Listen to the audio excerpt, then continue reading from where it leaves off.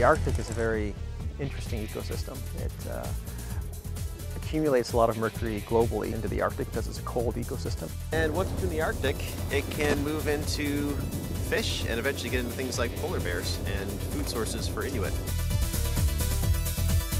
It has a very large problem with mercury, a lot of contamination, and the people that live there end up feeling a lot of those effects.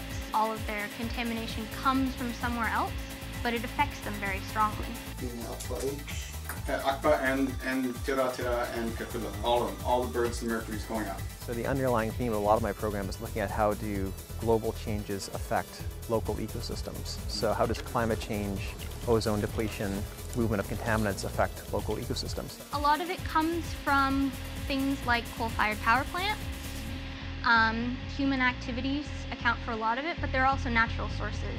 You get mercury contamination from volcanoes, from forest fires, and things like that. We have what are called photoreactors, which we can simulate different wavelengths of solar radiation, and we can keep our frozen snow samples inside that photoreactor frozen, and then we can measure how mercury changes form within that snow sample when we irradiate it. Knowing what happens with mercury in a particular location has implications for other locations that have similar conditions. In Canada now we have probably one of the best mercury labs going. So we can analyze mercury in just about any form, air, water, soil. I have got a lot of data very quickly. We've gotten to go to our sites, do our experiments right there, and I'll come home with enough data to write a paper that year. What you look for in a good graduate student is someone that takes the initiative. As a PhD student, I have to be able to rely on her to do a lot of the organization of the work with me in terms of development of the hypotheses and the experimental design. Definitely a mentoring sort of relationship.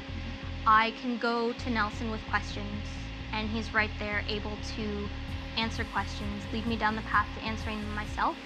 That means that my research goes further faster. I get a lot more personal satisfaction out of things as well. Probably one of the biggest joys of my job is seeing students succeed and hearing from those students after and knowing that they've had a good experience and that they've gone on and they've found kind of fruitful and challenging work environments after they leave Acadia. My Acadia experience so far has been awesome. It's a great facility, great supervisor. It's been really, really good. I had no idea that it would be this good to be here and that I would get this much experience in the lab and this much hands-on experience with a very educated supervisor who has a lot of experience in the field.